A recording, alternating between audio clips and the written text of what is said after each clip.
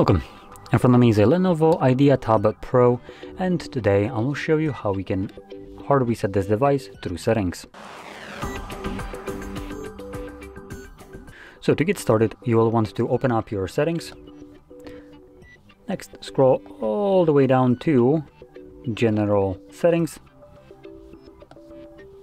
Select Reset Options, and then Erase All Data Factory Reset.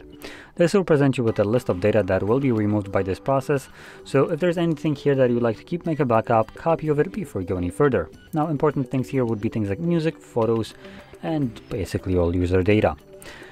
Now, I don't have anything here that I want to preserve, so I'm just going to select Erase All Data. I do have a screen lock, so I need to confirm that. Not sure why that popped up. Anyway, and next we're just going to confirm the process by selecting Erase All Data. And I need to have at least 30% of battery to do this. Now, how much do I have?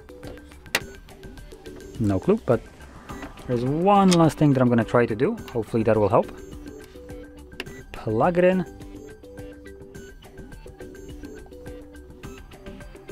There we go.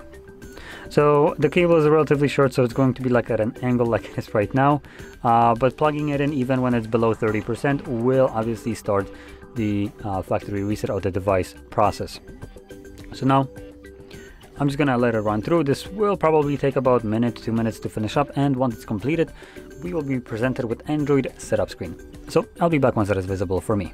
And I apologize for the camera focus. It's probably going to be switching back and forth and depending on what's on the screen.